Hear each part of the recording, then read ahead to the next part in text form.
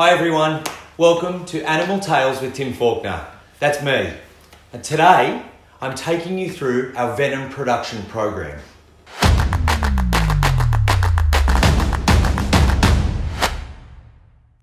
The Australian Reptile Park has milked venomous snakes for their venom since the 1950s. We save about 300 lives every year and about 20,000 lives since the program started. Is it dangerous, you might ask? Yes, very. But we do it and it's a part of our heart and soul because we get to save lives. What a wonderful thing. Now, I want to talk you through how we do that from start to finish. Australia has 10 out of 10 of the world's most venomous snakes. Now, of those snakes, you can break them down into about 5 groups. And they each have different venoms. And the venoms behave and work differently. So those groups are taipans, tiger snakes, death adders, brown snakes and black snakes. Each of those species needs a different kind of antivenom. And I'll explain that to you. A tiger snake thickens your blood. It also has really strong neurotoxins and they essentially stop your brain from talking with your body and you can go into paralysis. They all have that. But the tiger snakes with the really strong blood thickening effects mean that they're very different to a taipan. The coastal taipan has the 3rd strongest venom. The inland taipan is #1. Now, those species thin your blood. It's very different than a tiger snake, and the antivenom needs to represent that appropriately. Now, these snakes that we keep here in the venom unit, they behave like wild snakes, and in the wild, snakes use their senses, their eyes. They smell with their tongue. Their tongue flicks and it's like a gold detector. When they flick their tongue, it goes back into the mouth and there's an organ inside the mouth and they taste the air. Their tongue is forked.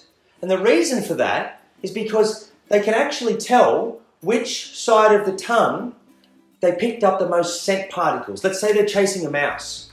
They flick their tongue. Did it smell stronger this side or that side? Then they'll move their head and they sweep towards their prey. Now, some snakes like pythons have heat sensing pits. Most Australian elapids, which are the Australian venomous snakes, don't, but pit vipers do. Rattlesnakes in that category also do. There are so many different species of venomous snakes. They all have venom for a particular reason. Now, mostly it's for their prey. Now, some snakes, they might bite humans, but we're an accident. Normally a snake is cornered or feeling threatened or scared, and that's when it bites. Its venom wasn't developed to bite us. It's for its prey. Now, you think about the world's most venomous snake, the inland taipan. It lives out in central Queensland. There's not a lot of food around. So when it finds a food item, like a mouse, it has to have strong venom. Otherwise it won't get its meal and it won't survive. And snakes have venoms for different reasons. Also, snakes are cold-blooded. You know, they warm up with the sun, but when they swallow their food whole, and that's what they do, they risk the food rotting inside. Now, we chop up our food. We eat little bits and we chew it well, but they swallow it whole. And if it went rotten inside them, they would die. So the venom actually, it kills the prey, but it also begins to digest the prey from the inside out. I want to show you a few things. If you live in Australia, or the rest of the world for that matter, you better know what to do if you're bitten by a snake, a venomous snake.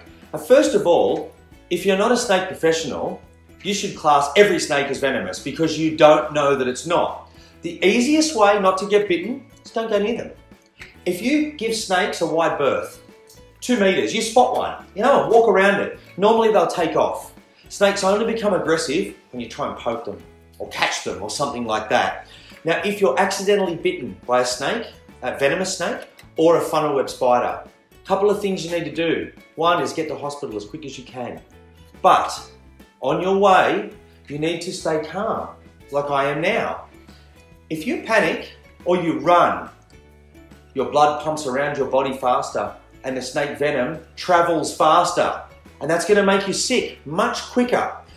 As hard as it is, you've got to stay calm. Next is a pressure immobilization bandage. Looks like this. They didn't used to make them like this when I was a kid, but they do now. It has rectangles on it. It's the right pressure when you pull it and the rectangle turns to a square. It shows you how hard or how much pressure to apply. Now, most people, if they're bitten, it will be on a limb, like the legs or the arms. And if you don't have a bandage, you use some clothing. You rip something up. You use anything you have to. You start at the bite. You want to keep a little bit of your fingers out of the end so that you can tell if they're bruised or blackened or the bandage is too tight. And you roll it up your arm to the right pressure. If you're wearing jewellery, your fingers are going to swell. Take them off. Go over your shirt. Now, if the bandage is a bit longer, you can go back down again. Basically, get that arm, get it still. You can put a splint along it, which is a piece of timber. You could even use a stick. And now with that arm, the easiest for me would be to undo my shirt and I sit it in there. And it's nice and still. And that's your pressure immobilization bandage. It's for snakes, funnel web spiders. And everyone should have one of these. On you if you're bushwalking, in your car, or somewhere that you know. So make sure your family has a bandage. We extract the venom from snakes. Doctors make it into antivenom. That's the medicine that we get if we get bitten. It comes back and it looks like that. That's the medicine that you get put inside you. You have a drip in your arm if you're bitten by a snake for the right species.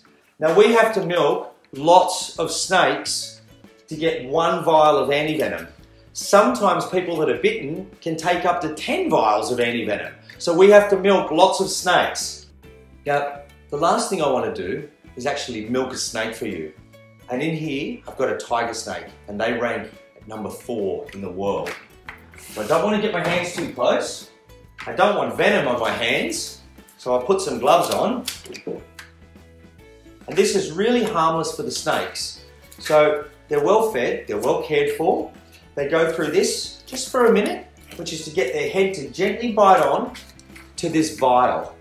Now, this is like a small glass, and over the top, we have plastic. The snake's fangs have to go through the plastic. And when they do that, that's when the venom will come out. Let's see how it goes.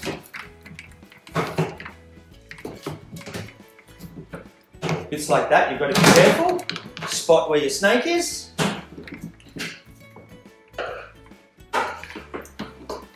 And you always watch the head. Okay, out comes the snake. Need to put it down on here.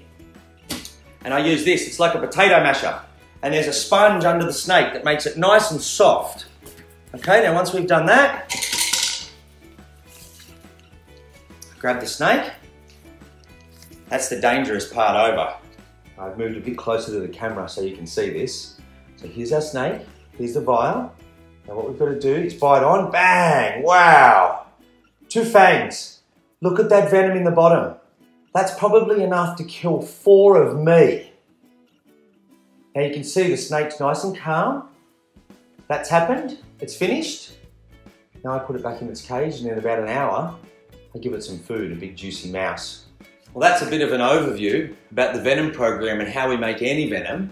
And that snake that I milked today will go towards saving someone's life. That's a good thing, and it makes me feel good. There's 2 bits of homework for today.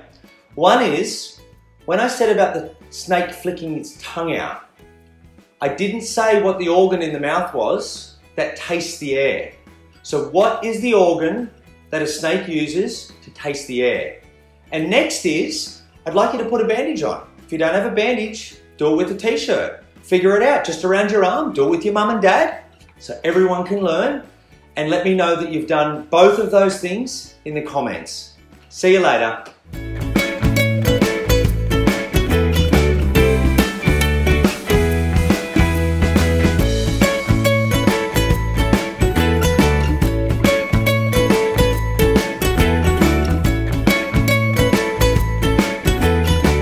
Thanks for watching, everyone. Now, the keepers and I are looking after all of our animals and our families, but we all have a bit of extra time at the moment, like you probably do too.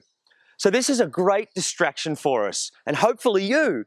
Now, if you like what you've seen or want to show me your homework, just put it into the comments. This is what I do, connecting people with nature, and that can't stop. I'll see you next time.